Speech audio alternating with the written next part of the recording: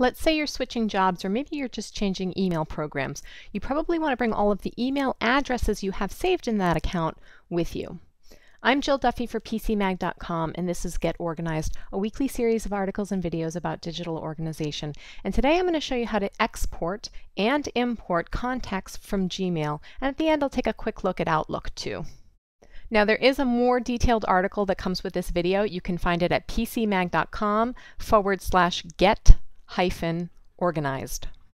All right, so let's export some contact information from Gmail. And by the way, this is a test account that I use, so that's why there's not a lot of contacts here. So the first thing you'll do in Gmail is select the group that you want to export, or just pick all contacts. Now, if you're going to be importing this file into a new Gmail account, you're going to choose that first export option. If you're going to Outlook, or really just about any other email application, you're going to choose Outlook CSV format. It's a very flexible format, although it does lose some information. Now, vCard is what you'll choose if you're using an Apple address book, or a lot of other applications do support vCard as well. vCard's a little bit more comprehensive, and it's probably going to be a bigger file. And like I said, it's not necessarily accepted by all programs. So I'm going to choose Outlook CSV. It just takes a moment, and that file is going to be exported.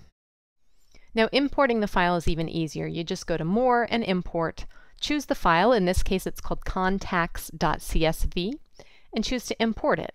Now, that'll bring in all the addresses and names and other data that you have associated to the people in your email account. Now, like I said, CSV might lose some information, and for more details on that, you definitely want to see the article that comes with this video.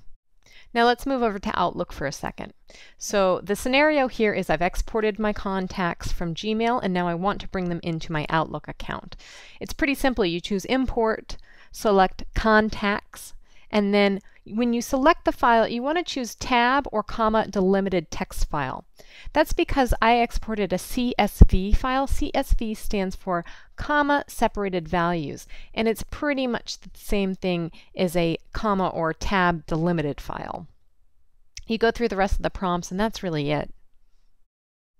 This is one of those organizational tasks that's really quite simple but might sound complicated, and I really recommend people do it, especially when they're changing jobs. For PCMag.com, I'm Jill Duffy, helping you stay organized. You can email me anytime at jill_duffy@pcmag.com.